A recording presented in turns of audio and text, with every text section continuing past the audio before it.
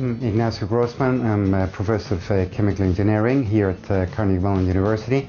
I'm also the director of the Center for Advanced Process Decision Making. The major goal of my research is to develop optimization models and methods in order to address a variety of problems in process systems engineering, and specifically what is called mixed integer optimization. Mixed integer optimization means mathematical models in which you have both continuous and discrete variables, the idea being that you want to model and select, for example, the topology with 0-1 variables and select parameters with continuous variables, typically to minimize a given objective function, and you need to meet equality and inequality constraints. So a good part of our work is devoted to developing algorithms for solving these problems. To apply them to a variety of problems. An interesting application is the one of water networks. Water networks are very prevalent in industry. What you have is the use of fresh water that you use in a number of processing units. Through these units you pick a number of contaminants which then have to be removed by treatment units. And the conventional way of approaching this is with centralized system, where you just simply send all the effluents coming from the process units into the treatment units. Instead of doing that, what we can do is to reuse and recycle the water in order to minimize the fresh water consumption. And in that way we can construct a template where we consider all possible alternatives, and we model then that problem with mixed integer optimization. By solving such a problem, we can then obtain actually a great reduction in freshwater consumption, in this case actually from 300 tons per hour down to only 40 tons per hour. And again, this has been accomplished through this mathematical optimization technique. Furthermore, this type of model can also be incorporated into processes, specifically in biofuel processes. One interesting area of application is corn-based ethanol. These are plants that are known to consume large amounts of water.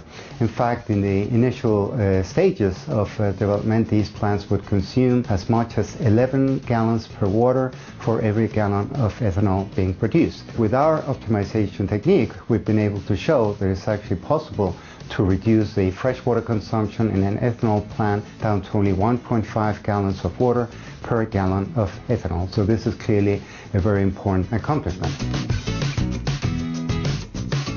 Here in Western Pennsylvania, shale gas is a major development that's taking place, and essentially one of the ways that we can use our optimization models is to predict the structure of supply chains in which we connect well paths through pipelines, we connect them through processing plants where we separate the hydrocarbons, for example ethane and propane, from the natural gas which is essentially methane. When we determine the supply chains, we can actually also predict the schedules on how we should be drilling these wells. A major issue when drilling wells is hydraulic fracturing, and that requires the order of 5 million gallons of water for every well that we drill.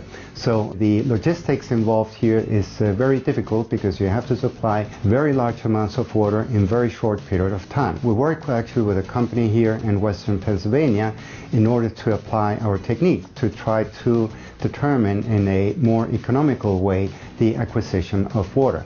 Instead of using a heuristic schedule that was essentially a schedule that was developed by intuition or engineering judgment, if you wish, our mathematical optimization model was able to determine a different schedule. Well, the important thing is that through that schedule we're able to greatly reduce the number of trucks that are needed to transport the water. In fact, from 14,000 to less than 1,400 trucks. That's one order of magnitude reduction, and that then also translated, of course, reduction in emissions of CO2.